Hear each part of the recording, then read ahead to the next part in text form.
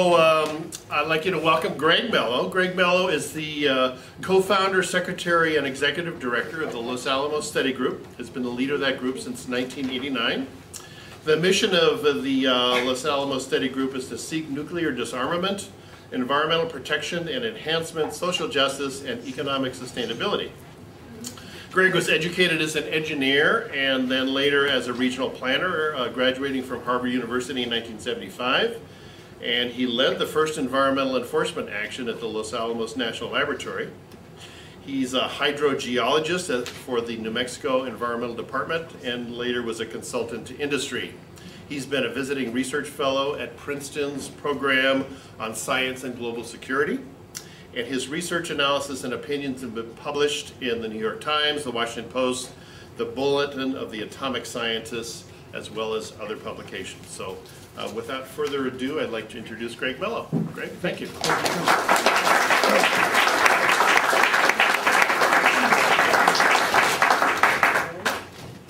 Well, thank you all very much for coming, and thank you, Tom, and other 350.org people, Jim McKinsey and Bill Perkins, who I've just met. Bill? Yes. Yes. Not just for this invitation, but for all the fine work. I need to switch you over to your presentation. Let me take care of that. Okay. That you guys have been doing. Go ahead. Yeah, I'm not going to answer that phone right now. Okay. You're reminding me.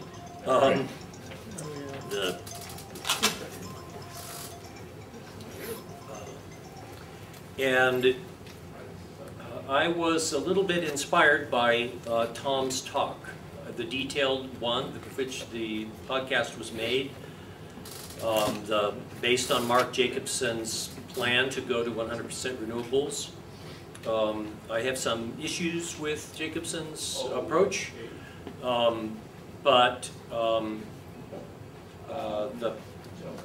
the main thing is, well, you'll see. This talk may be conclusory in some areas, and so I apologize for that. I mostly work on nuclear disarmament these days, and it's going to be hopefully not boring, but it is driven by the conviction that a number of the issues that we are working on together are deeply linked. Let's see if this works. Should we turn the lights down? I don't know. That'll be okay. I'm in the front row. I'm not a good judge. Ah, okay. Yeah. Okay. Okay. All right. Well, since I've never spoken to you guys before, I wasn't sure quite what to put in here, so there's a certain amount of self-disclosure here, and I thought that was an important part of this. I was going to ask for some self-disclosure from you,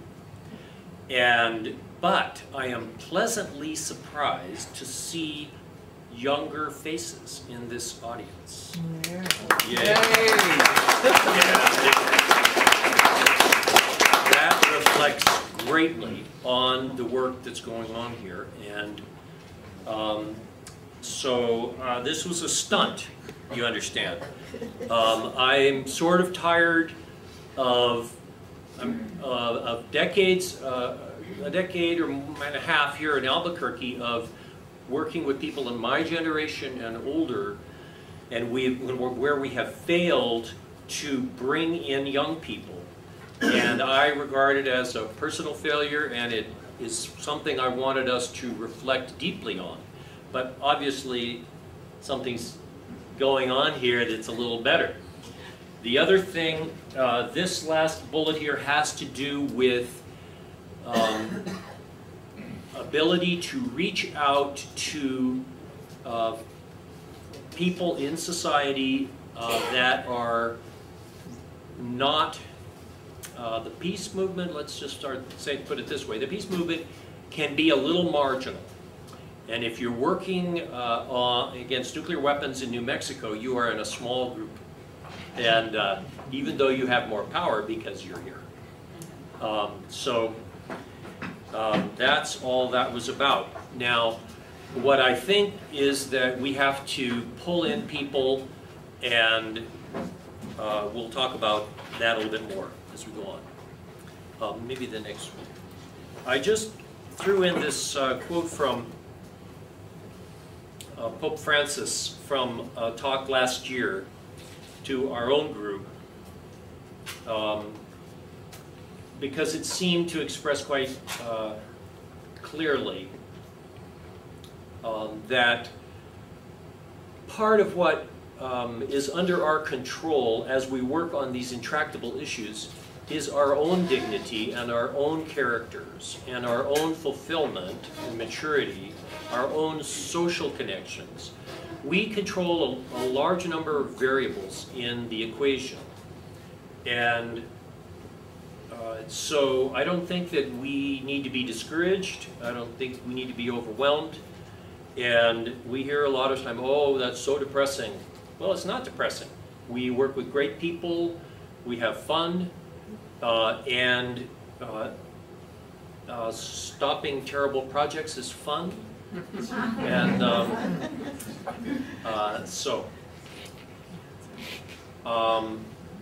right, so the talk is divided into 3 parts. First, there's kind of a long summary because I was afraid the gist of it might get lost, so I front-loaded everything into a summary. And there's several slides of summary. And then I want to go over something you could just read for yourself in the work of psychologist, Astrid will smile at me, Margaret Salomon, a paper that came across the transom a couple months ago, and I thought it was pretty good, and I wanted to go over some of the conclusions that she came to. So the basic thesis here is that that the crisis that we're in is really quite severe. It's existential for humanity, and it is not amenable to reform. It's a revolutionary crisis. And the reason I wanted to say something about being in the environmental movement since the 70s is that I've been around this a long time, and I wanted to beg you to give me some credence here that this is not a simple problem. It's real easy for our society, let's say structured around nonprofits such as ours, to treat everything like a problem of reform. In the environmental movement, we tend to see everything as a form of pollution, so we need a regulatory scheme, we need, it's the same pattern. This is different, it's really different. And when the right wing says that carbon dioxide is not a pollutant, it's basically the exhalation of industrial society, they're right. It is really different. And it is not a minor pollutant like sulfur dioxide, amenable to cap and trade, and so on. These 3 choices come in part from a brilliant analysis by a Russian-American named Dmitry Orlov, who distinguishes a neurotic denial from a psychotic creation of an alternative reality. And I commend his article to you, which is called Peak Oil Oppositional Disorder, Neurosis or Psychosis. And he goes back to the old master Freud and people that followed Freud, and makes the point that these 2 styles of mental illness also have their political expressions. The political expression of psychosis is tyranny, and our liberal friends will typically deny the severity of the problems And we ourselves will do that in order to get by from day to day. We'll selectively forget for a while so we can live. So Margaret Salomon, which we'll come to in a minute, suggests in a very coherent, simple way that there's another response, which is the emergency mode. And that we will be praising tonight and linking it with full mobilization, which is the political expression of that.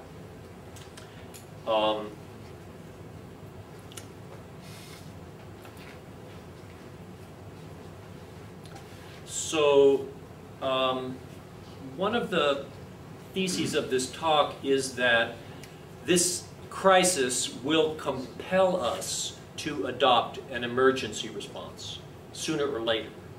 So there's no place to hide, is basically, and you all already know that.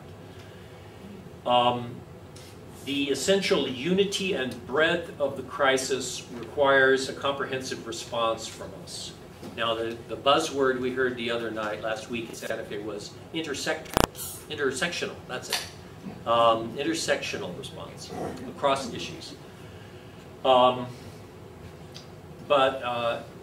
the breadth of the crisis provides many points of access, across all of which personal and group mobilization is the common denominator and theme. There should be a period there. Mutual education, communication, respect, and forgiveness are elements of the required atmosphere. Now, part of that is taken from a remark that Dinah Vargas, who was in this office a little while ago, said at our teach-in last week, there she is, that the first step is mobilization. The first step, in a way, is to get in the street, is to go to the protest, is to block the pipeline. And because the problems can be complex, because we are immersed in propaganda, because we are struggling with figuring out what's going on, sometimes the first and best thing to do is simply to put oneself in the company of others who have the same intention and to learn by doing. So instead of study, study, study, act, it can be better to, at this point, act and study. Act and learn from others, learn from peers. That element of forgiveness there is from Hannah Arendt. That's a longer story, but it's an essential aspect of being able to mobilize a lot of energy and bring it to bear on a political problem. Vows, that's an old-fashioned word. But it's a high leverage approach, and I want to beg you all to make that a little more conscious. Vows are better than a foundation grant. More important, more powerful. A league of people with compatible and serious promises is a very powerful thing.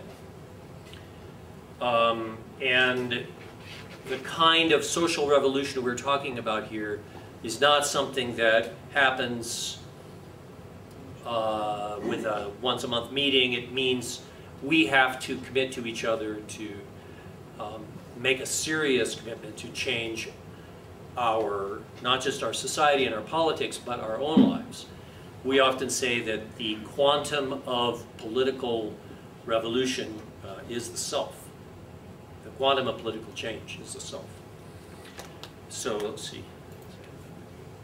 Okay, it's not demographically imbalanced. I'm wrong. So I'm pleasantly surprised.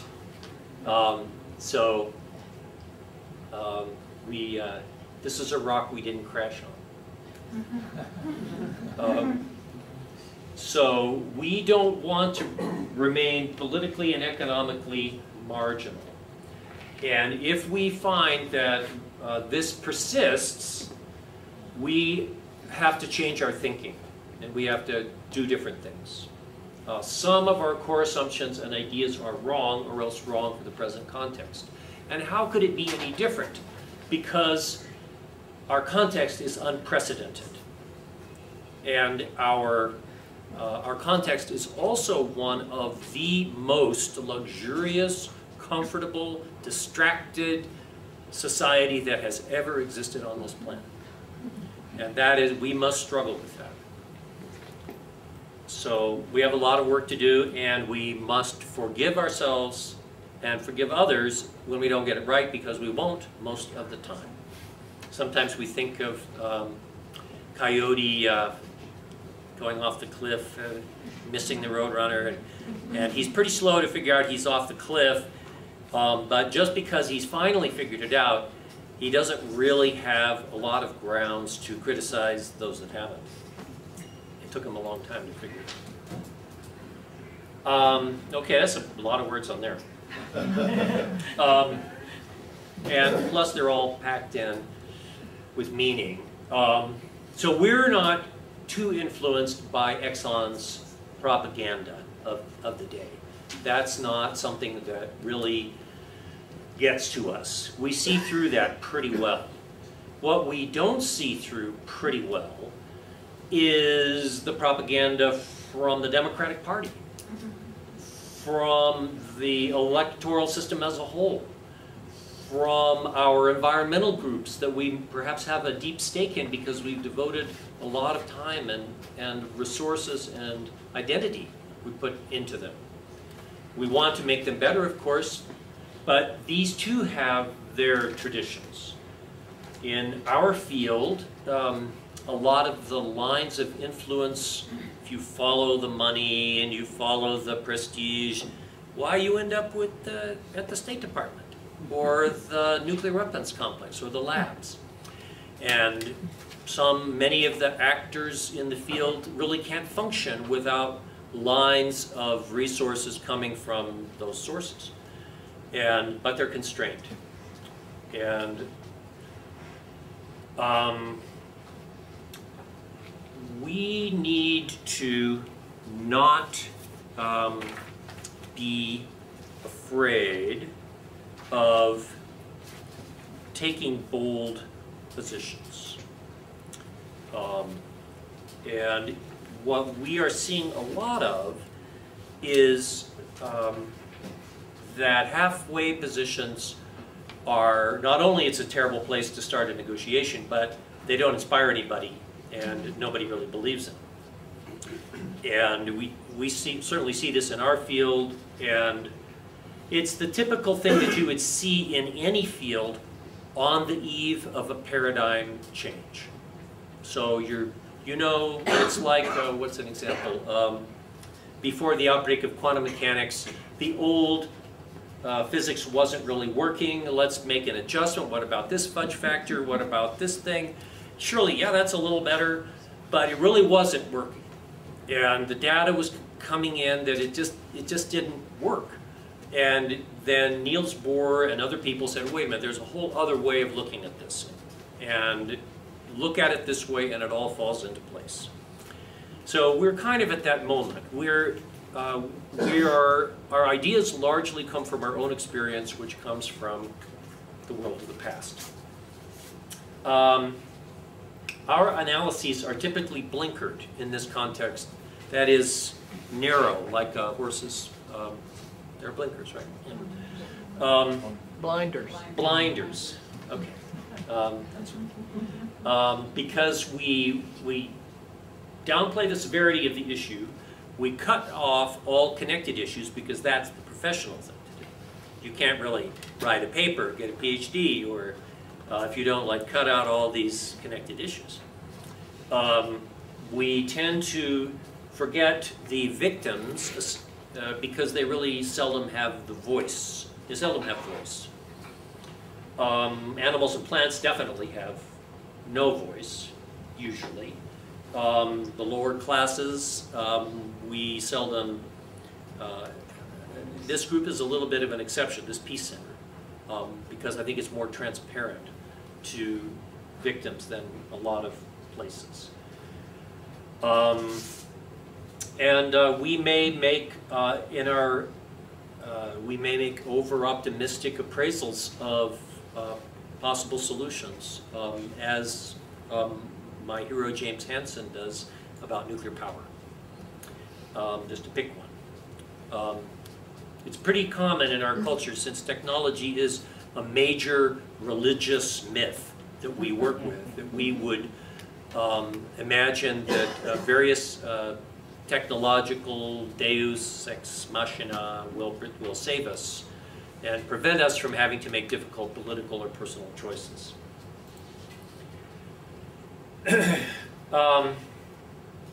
Okay, and I wasn't quite sure how to organize this, but and we'll talk more about the emergency mode a lot in a minute. It seems that one of the core things is that we cannot allow business as usual to continue. And I mean everything. I mean that if you, let's say for example, if you are interested in waking up Santa Fe, you might come to the conclusion after a while that Santa Fe won't wake up until someone shuts down the opera.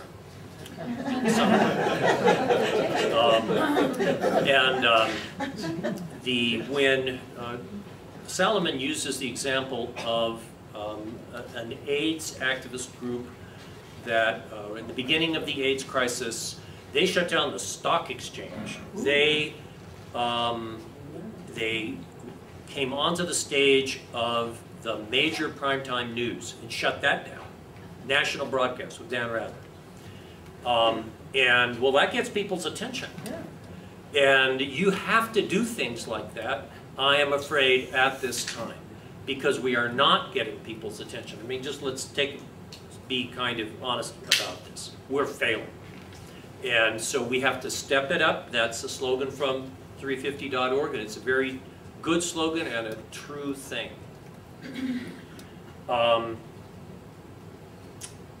Let's see, most of those are kind of self-explanatory now. Radical degrowth and simplification. Okay, we're going to talk about a little bit about why that is necessary. But the basic idea is you cannot replace a first world culture, such as ours, with a renewable version of the same thing.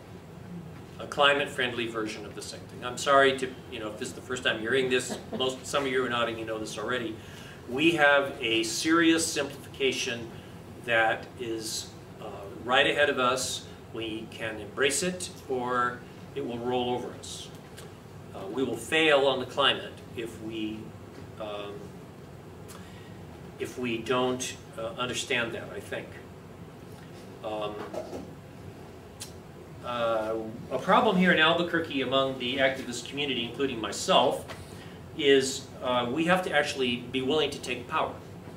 And so we protest issues, we're concerned about police violence, we're concerned about a lot of things, but we only go so far. We are not on the city council. We are not willing to take and use power. I talked to Ray Garduno about that one evening while Astrid and I were walking down Central on a climate protest at the Sierra Club, and he agreed. And E is something that basically we can't wait for government. And Chuck McCune, who's here, is certainly a person who reminds us of that. We have to build parallel structures that work. And so there are some things government has to do, but sometimes people don't, they're doubting Thomases about everything. They won't believe it until they see it.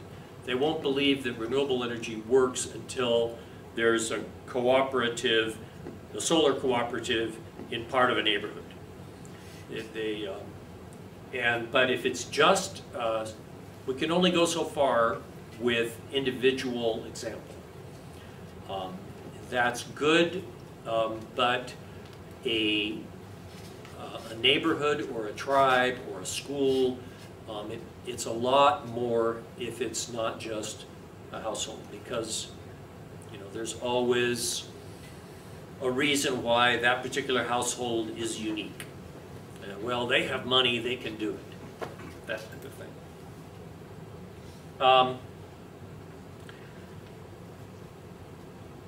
We're gonna, this is part of the conclusory, this is a big subject, but the fossil fuel economy is collapsing. Now you get at this by watching the divestment campaign, but there is an oil problem, and we're going to briefly touch on it. It would be a separate talk by itself. It affects our prospects for war and peace tremendously, but more pointedly to us, our civilization is based on oil, and there are some uses for which there are no substitutes, no good substitutes for oil. These include aircraft, long-haul trucking, and while you can replace liquid fossil fuels in cars and trucks, it's extremely expensive to do it rapidly. In principle, it's possible, but in practice, it's very difficult. So that's kind of a gray area. But as far as airplanes, long-haul trucks, and ships, there is no real substitute at scale for fossil fuels. What about trains? Trains can be electrified, but it's expensive. But we don't have a lot of time to repair the climate. You know that, and I couldn't actually quickly find this afternoon the climate talk from 2 years ago, so those slides are not here. I think it's good to remember that and I think all of the nonviolence textbooks kind of start with this. The notion that the government governs with the permission of the people is not just a theory. It is a fact. And only a small percentage of, if only a small percentage of people actually rebel, governments fall. It doesn't take a majority, just a small percent.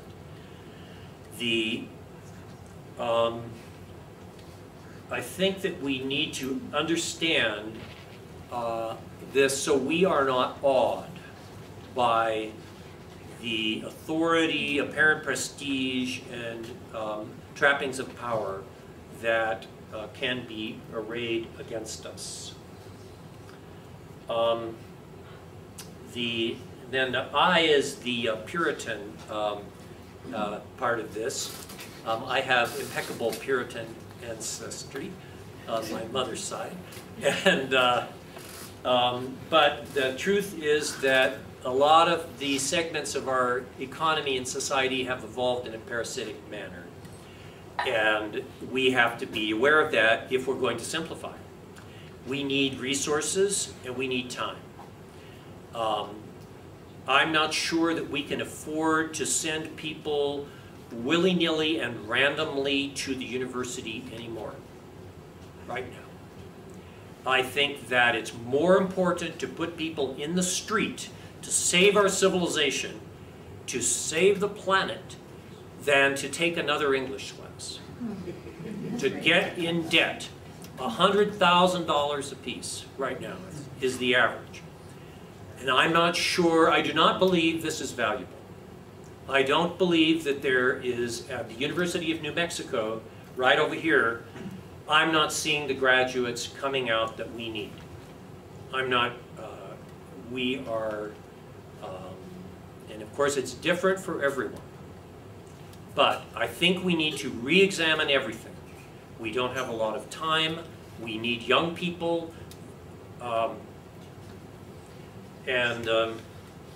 So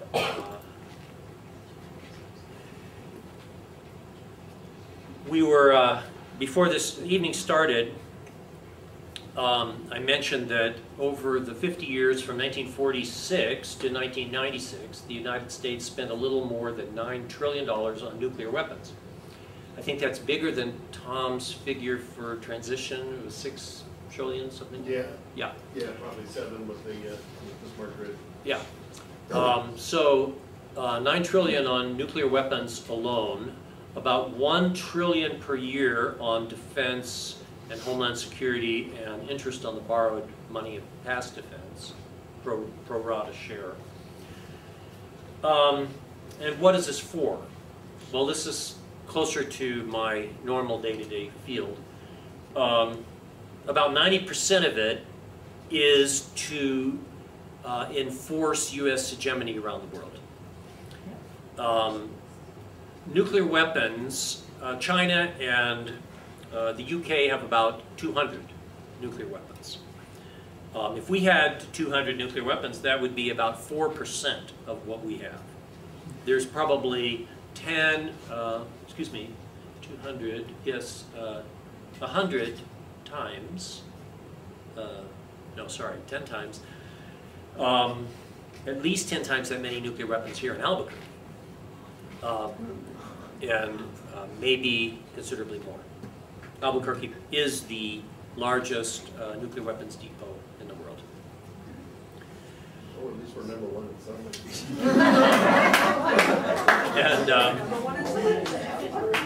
And what was said after World War II by the State Department planning staff, that the big problem of our foreign policy was going to be how to how to receive 25% of the world's wealth while having only, what was it, 6%, 4% of the world's population. That was laid out as the central problem of U.S. foreign policy in the post-war era. It remains the central foreign policy objective. And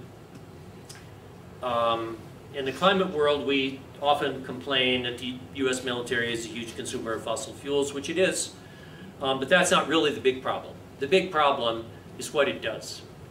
And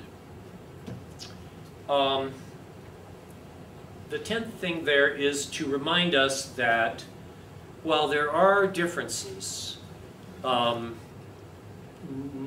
conventional political candidate that, leaving aside Jill Stein, but in the 2 major parties, there's no indication that they understand or could ever articulate the severity of the climate crisis. And that's sad, but it's just what it is. And it's one of the habits we have is that we want to plug into these periodic elections, pour energy and money into them, and I'm hoping that those of us who have been doing that can realize, can liberate some of that energy for more revolutionary and committed action, because we're not, what we are left with this time is about what we were most likely to be left with when this started, and neither candidate is going to help us very much. What's that? Bernie doesn't get it either? No, Bernie doesn't really get it. No, not really. They can't. He's better. He's better. Bernie's better, yeah. Why do you say that the purpose of nuclear is to stop us from taking climate action? Yeah, that is a very concise conclusion. The purpose of the nuclear weapons is to serve as an aegis over conventional expeditionary forces around the world. That's the primary purpose. Primary purpose of nuclear weapons are to condition diplomacy and military action and to serve as escalatory control in conventional conflicts, while also creating an ATM machine for defense contractors. Yep.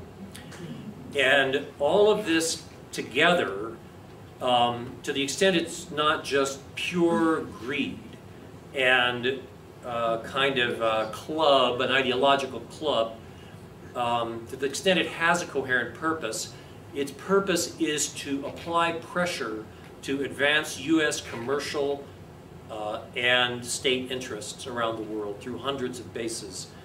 And the emphasis of all of that is to get these resources and keep other countries from getting them. So it's uphold fossil fuel use. What's that? It's to uphold fossil fuel use. In essence, it's so the system of corporate profit, the system of business as usual, the consumer society that we're in, and all of that together is the climate problem. And it's that perpetuation of business as usual economic, energy, politics, and keeping everybody happy enough not to rebel. All of that I would take as the overall purpose of the U.S. military, with the nuclear weapons, as the Air Force says, and using a fighter bomber type analogy, it's the top cover of the rest of the military. So what do you not like about Bernie or think is not good enough? Let's hold that, because could be a deep discussion, and Bernie's largely out of the picture at this point. Okay, now let's start the second part of this. So I thought this was a pretty good paper, and so I wanted to dwell on it. And this is her sort of core analogy here.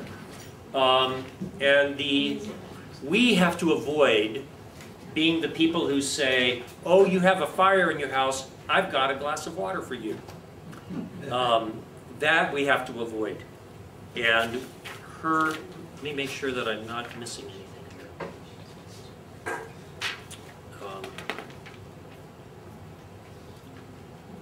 Right.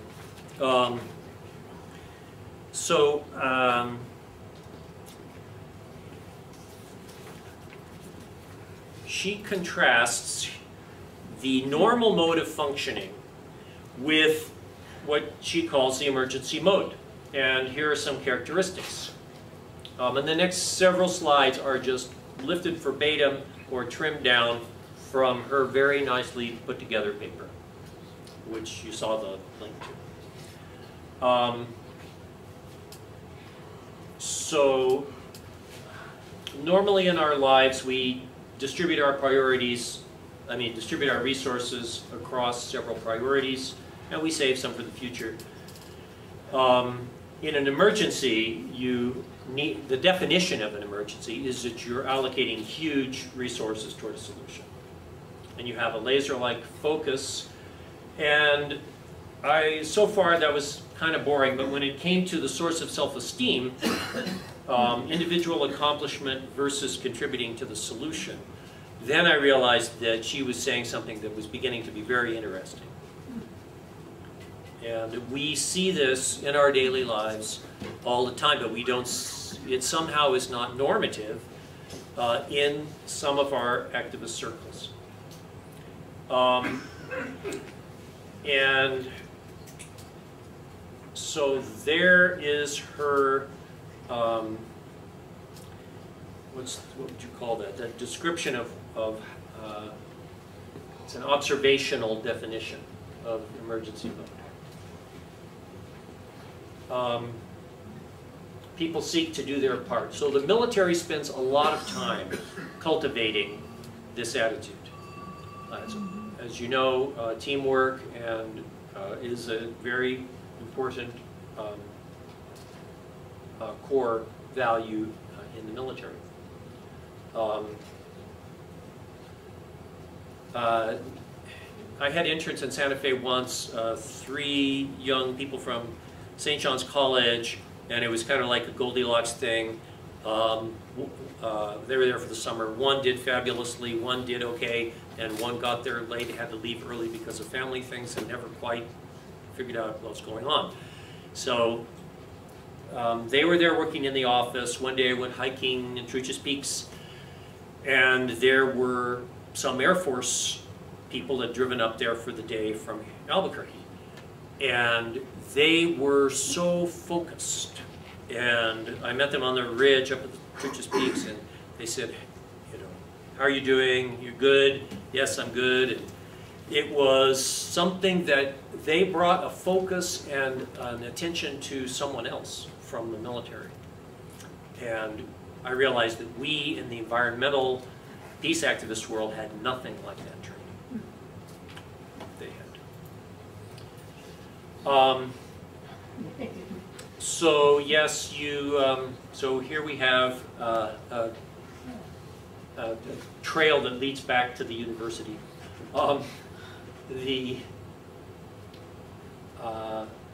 So Flo, I can't pronounce his name. The book is in our bedroom. I never read the book, but we all know the experience. And so there are. These are the kind of experiences which people seek in rock climbing, in Zen,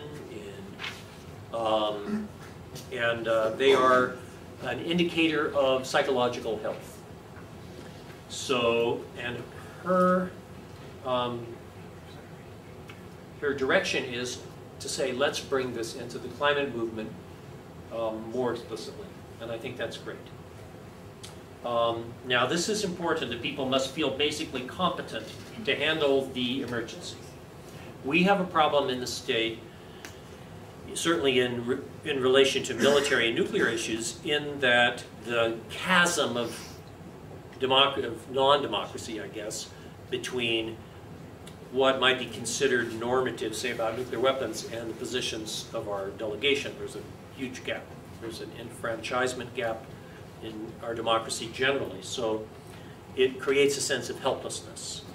And overcoming that helplessness is at the top of the agenda for groups like ours. Now here are, she got this partly from Climate Code Red, which was, I thought, one of the best books of about, I don't know, maybe somebody can remember better than me, 2008-ish, from Australia. And so some more characteristics of emergency mode, and they make it political. It's the normal political paralysis mode. And we have to not play into that. Problem not yet serious, you know, let's have a study,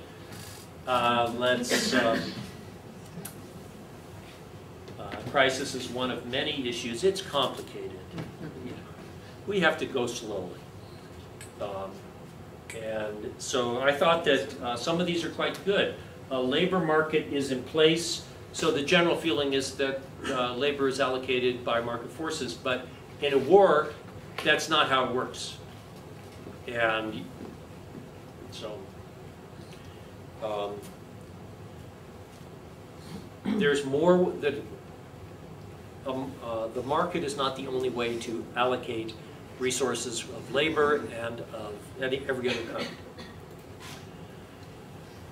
kind. Budgetary restraint versus all available and necessary resources. We, at the moment, our society is, and many countries of the world are borrowing like mad. So there's a huge debt. Is growing very fast. I think right now the debt which we are incurring is like 5 times the increase in GDP we get out of it. And that efficiency of debt creation has been falling rapidly as time goes on. So the debts are not going to be repaid. So that's just how it is. These are numbers in a book, numbers on a computer screen. They're funny money. Central banks do it, everybody's doing it, and they're never going to be repaid. So there's a game of financial and musical chairs going on. And there's no reason that we can't play this game too. Our right to a chair of real resources at the end of the day is greater than that of the military, let's say.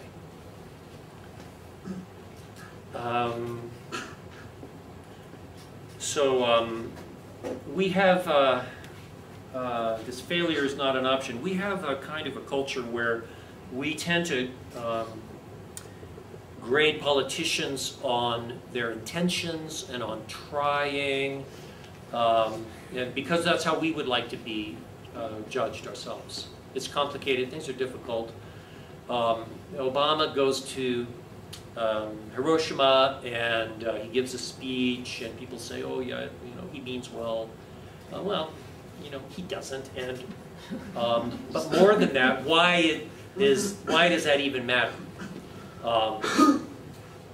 We need to kind of upgrade our sense of civic responsibility. Emergency mode and normal mode are both contagious. We've all had the experience of being in a crisis situation, and you kind of look around at other people, and they don't notice a crisis. There can't be a crisis if everybody else is behaving normally. And so one's response can be slowed down by needing some peer support before breaking out of normal mode. But the reverse is true also. Are you seeing what I'm seeing? Yeah. You know, now we better, we can. So you feel stronger immediately.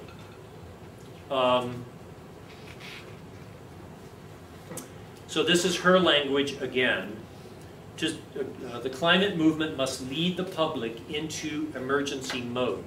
First, we must go into emergency mode ourselves, and then communicate about the climate emergency and need for mobilization with clarity, dedication, and escalating assertiveness.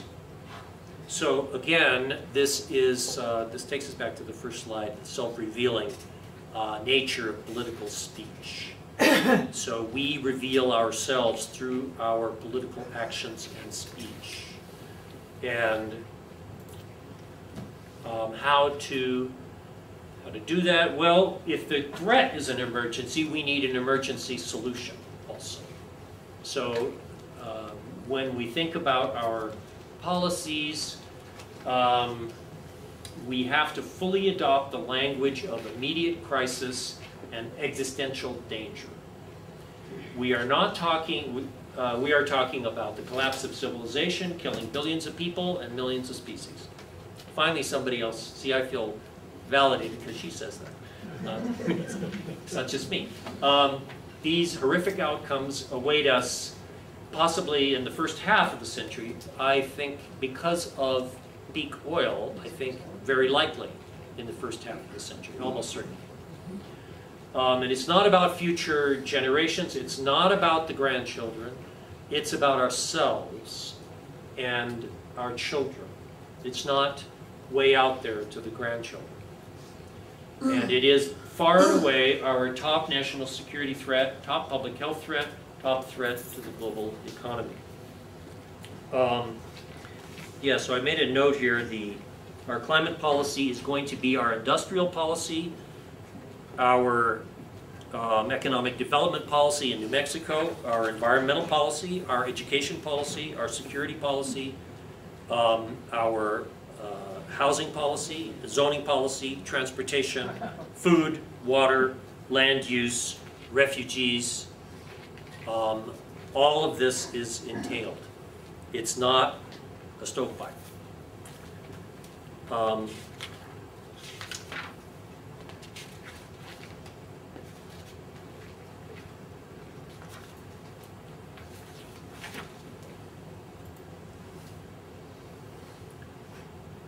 Right, so here's a glass of water. And she uses again the sexual orientation metaphor. We need to come out, as in emergency mode. We don't need to soft pedal anything. And let's see, gradual approaches, free market, that's a long discussion. All right, now here is something which is sure to upset some of you, so it'll be we may have to cool the planet. And we don't even know if we can. I mean, things are really quite terrible. you all know that when white ice melts off dark water in the Arctic, the albedo decreases dramatically, much more heat is absorbed in those regions. We are practically there. We could have an ice-free Arctic this summer, possibly, or could be any time. And also the maintenance of temperature by absorption of heat through the latent heat of melting will also be less of a factor, and the temperature could rise very quickly. It's a crisis. In the shallow Arctic Ocean, there are immense amounts of methane clathrates, which are decomposing and releasing methane to the atmosphere. There's enough methane clathrates to destroy life on Earth. And if they release their methane because the water gets too warm, we will all die. And so I've read some books and some articles, including people we know, Alan Robach, about the ethical issues related to cooling the planet, and I find them somewhat one-sided. Because yes, things could go wrong, but if the Arctic heats too much, things are wrong. So I think that's I appreciated that she included that. Now, this we discover in our line of work as well. Affect phobia. And we've had to shut meetings down. We say, let's talk about the effects of nuclear weapons. Well, it's scary. And so we need an emotional shift. We have to be comfortable with emotions in order to talk about this, or we will not be able to release the energy that we need to change our lives and to change our politics. And this is another reason why you just can't do this alone. I've got 2 pages of her list of false narratives because they're useful. I think, and I'm sorry that I was, someone may ask me later, but I think we're already committed to a degree and a half or 2 degrees. We have almost a degree, I think, now, plus the heat that's been pouring into the ocean, which is not expressed yet. And then we have the pollution from industrial activity, which if we were to stop, would fall out of the atmosphere in about 4 days, and then the sun would be brighter. And it would warm. And so we will have to face that as we gradually replace industrial activity. So no, we don't have any safe limits. We should have started this in the 70s. We don't have any carbon budget left. Not really.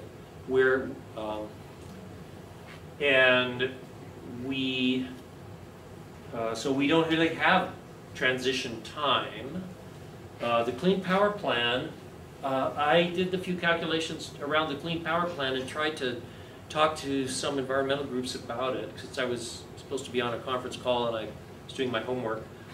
But no one wanted to talk about it, because the Clean Power Plan is a complete fake, and as far as I could tell. But that was not an acceptable, no one wanted to discuss that or to check. I said, please check my numbers. No one wanted to check.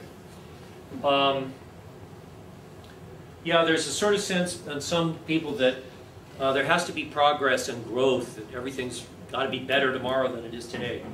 To quote, there was a really funny moment a few years ago at the Santa Fe City Council we heard about. After the recession, tourism was down, gross receipts tax was down, and so the financial report came in, and the councilors were really upset, and the chief financial officer said, "Well, listen, less bad is the new good." and exports share to Asia, you can see, is 3/4 of all oil in the Middle East that was to Asia, and that has to rise. in order for China's economy and society not to collapse. Hence Obama's a pivot to Asia. There's a problem, we have a problem with, suppose we try to replace everything in our society just as it is with, say, solar or wind. Well, it takes energy to create those resources, and you pay for that energy up front. And if you are installing tons of new energy infrastructure of any kind, it's going to have a tremendous energy cost. The upshot of this is that we can't do it. The upshot is that the only thing that will work is a dramatic downscaling of our footprint on the planet. Then we can do the 100%. But we can't do it and expect to have the life, the economy, the society, and everything that we have now. The person who has probably done more on this, although his work is informal in many ways, is Ted Trainer in Australia. He's been doing it since the 80s. Anyway, I gotta stop. Yes? Well, have you done the calculations yourself of how much the emissions are going to have to increase when we start developing all these solar panels? That is a back of the envelope calculation right there. And to do it properly, there's like 250 studies of the energy you have to put in to create solar panels. And in one recent publication by an Italian chemist, but so the numbers are kind of all over the map depending on what you include. It can be as low as 2.5. So you can only get 2.5 units of energy out for an energy, 1 unit of energy going in. Now, for an intuitive way to understand that, we got solar panels last year from Positive Energy. We love those people, we love our solar panels, we love everything about it. But there's a lot of time, salaries that go into that. There's a lot of soft costs. And we all, in our first world society, we spend that money, and that money is a lien on energy, and it's fossil fuel energy. So if a third of the cost or half of the cost is a soft cost, you could see that a calculation that was based only on producing the solar panels would grossly underestimate the actual energy cost of installing them and going through all the paperwork from the city and all that stuff, which they did for us. It took time. So we ourselves, our health insurance, so this is where all the parasitical sectors of our economy come in. They use fossil fuels. I'd like to echo what you said earlier, Greg, about we can't make it unless we reduce our we can't make it unless we reduce our system. And to address your point, we do not have the solar production capability globally to make any of these goals happen. We must do what Greg is suggesting, cut our consumption by half, and not next year, but tomorrow. Start cutting your consumption, convince everyone else to cut consumption, because I also thank 350 for bringing Greg here, because the tie-in between military and energy is really an important one, because if we reduce our consumption, we are reducing the value of the spoils of war. They're over there for the resources. This is why we're making our enemies. This is why we have homeland security issues. If we reduce our energy consumption by half, then maybe Mark Jacobson's math has a chance of working. Tom Solomon did a very exhaustive and important study of how we get there, and he predicts we need 488 gigafactories. Yes.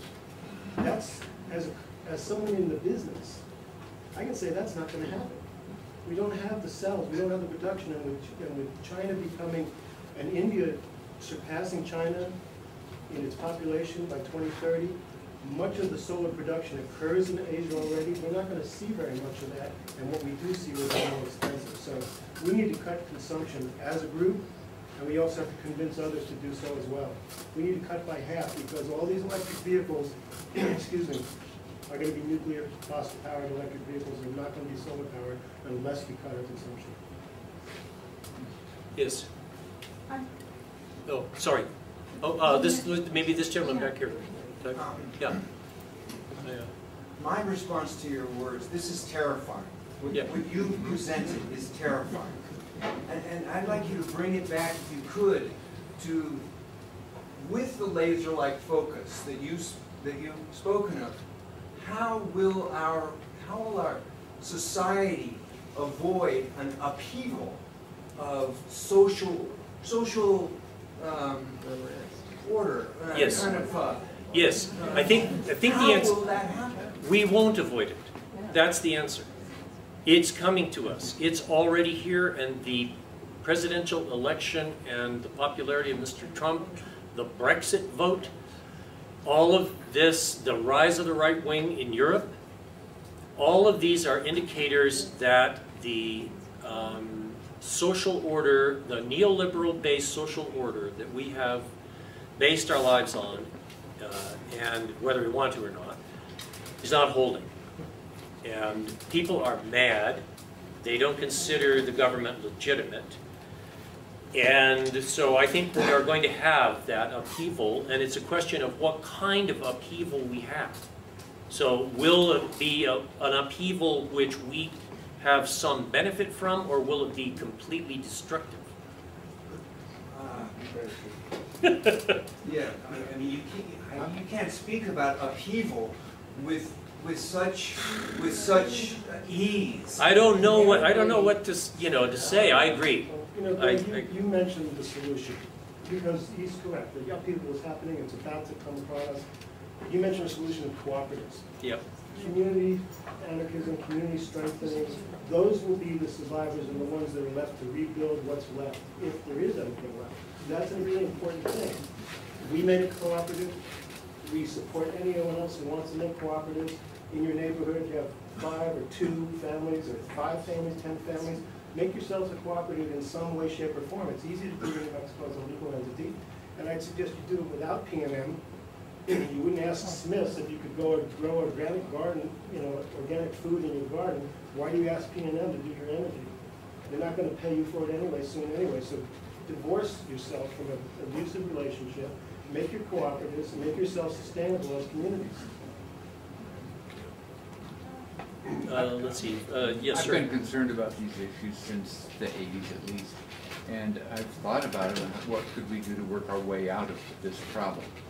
And I believe we should build linear cities, and by doing so, we reduce the amount of transduction surfaces that we've created by our sprawling cities that are there for the existence of automobiles mostly. Okay? So if we consolidate the city, and I know it's going to take energy to do that, but if we consolidate the city into a smaller footprint and make systems mutually supporting, yes, so that energy can cascade from high level to lower. That way we get maximum effective use of any energy we spend, and the net result is that we have a more sustainable. Yes, like using the waste heat for a greenhouse or process something. Heat for something else that needs low-grade heat. Let's see, who's Sally Ellis? How do you suggest that we get around the public attitude that anything that gets in the way of my comfort and my welfare is bad? Jimmy Carter tried to initiate the things that you're recommending here. Yes. And what happened? Ronald Reagan took over. What's that? Yeah, so the question was, how do we get around the attitude that that we should be really selfish instead? And Jimmy Carter tried to push these things, and what happened was Ronald Reagan. And so even Margaret Thatcher tried to warn us about that. So I don't have I think the answer lies in groups of people who can model and communicate through their actions and their words, which are a form of action, a different set of values. And if those groups are attractive and persuasive, they will bring others in who see some of this for themselves. And I think that what we have now is that we didn't have then, is that the problem is really quite at our doorstep now. There's another thing we can do to cool the earth faster, and that's put a lot more trees back. Put a lot more trees back. They absorb solar energy instead of re-radiating it back into the sky. So these things, a lot of these things require money, and there we have people who need work. We have, and instead of ripping off the third world, we can certainly pay the people to do this. But we can't just afford the gigantic military that's that's equal in itself to something like 40% of the military spending on the planet. Almost used to be almost half, but we're prodding others to spend more. We can't afford that. Plus the ridiculous health insurance industry, plus all the other wastes that we have, and plus the biggest thing is all the stuff we buy, which basically exports the climate emissions to other countries and doesn't show up in our books. Yeah, Sue. Two things. Number one, you made me feel guilty that I turned the AC up higher because it's been warm in here, so I just turned it back down. Two, so I have a question. I think the examples that you complimented were taking over Wall Street and NBC Studios or CBS News Studios, and I was wondering, are you suggesting we do that? Yes, I guess I am. And I think we all ought to study Gene Sharp's books on nonviolent action. Astrid has had one in that index is like 289 198. 198 canonical forms as of whenever that book was published in the 80s. 1973. 73. Okay. Thank you. Very good. Thank you, Sue. Yes. Hi, and I came because you're talking about mobilization, and I came across a great handbook recently, a transition handbook, which really addresses exactly what he's talking about, and maybe puts it in a different perspective. It talks more about trying to approach it in a collective manner, and then working on localization. And I know there's a transition Albuquerque movement, and they're meeting next Wednesday at the Unitarian Church. So I haven't been to it. I'm really excited about this. I was really wanting to have climate warriors starting and being at the head of that, but yes. And there's different styles, and it doesn't have to all be under some central control. Right. Many prongs. You just need people. You can look at us as a challenge as opposed to. So, Greg, I guess I want to take a little bit of exception to some of the part of your closing, which is that building our way to a renewable energy future isn't a viable alternative because the energy required to build that infrastructure has to all be fossil fuel, and therefore you're going to use more energy to create it than you're going to save. So, Let you save immediately. So there are many studies, including Brookhaven National Labs and National Renewable Energy Laboratory, that calculate the energy payback time for solar panels and wind turbines. And for, depending upon where you put the solar panels and what kind they are, the energy payback time for a solar panel averages somewhere around 18 months. So what that means is that a solar panel in a location like the Southwest generates in 18 months all of the energy required to produce that panel. And then the rest of its 25-year, 30-year lifetime is energy positive. So if we things like what Elon Musk is doing for the gigafactory that they're building in Buffalo, New York to build solar panels, which is, you know, the first years of output is going to build massive quantities of solar panels that will go on top of the roof of that factory, and then they'll be generating the clean electricity required to build more. Then you don't have to end up in the situation that you're describing where you just create more and more carbon pollution as you're creating the solution. As we begin to decarbonize the energy economy in the country, the incremental output of energy of our energy system gets cleaner and cleaner and cleaner and cleaner as you build a higher and higher percentage of total renewable energy for that total. And I think there is a way out of that. And the energy payback time for wind turbines is even shorter than it is for solar panels. So I encourage you to go back and check your. But I don't think that's true myself. That I don't think that you can build out at this scale. No, not at this scale. At a much smaller scale, then you, if you say, in other words, you're retiring 5 gigawatts of coal and replacing it with 1 gigawatt of solar or wind, then if that would be enough for us, then we quickly pay our price in terms of the climate for that clean energy, rather than having the massive hit for replacing our whole energy generating infrastructure, or a huge, because we also have to replace, our transportation, our building systems, and all told, it's an enormous, because our economy is right now mostly, let's say, well, we have 20%, 22% nuclear, and maybe with hydropower we have it's about 12% renewables, including hydro. Okay. So, yes. But that doesn't mean we should give up on wind.